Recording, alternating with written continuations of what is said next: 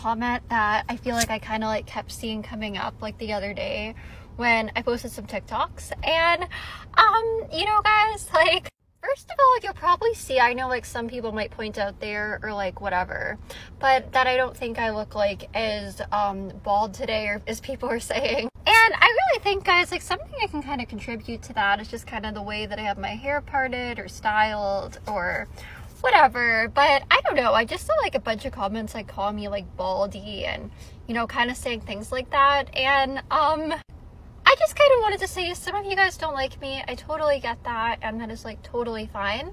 But I just kind of think, like, what's really the point of saying something like that to anyone?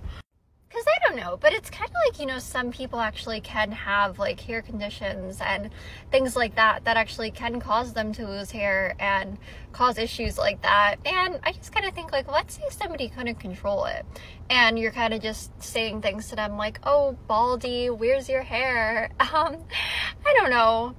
It's like, if you guys want to say that to me, it's okay, and like whatever, but I would just say, like, you know, try to keep in mind how that could make someone feel and could be kind of hurtful over something you don't even really know if they can control. So just like, you know, sometimes if you don't have anything nice to say, you don't always have to say it.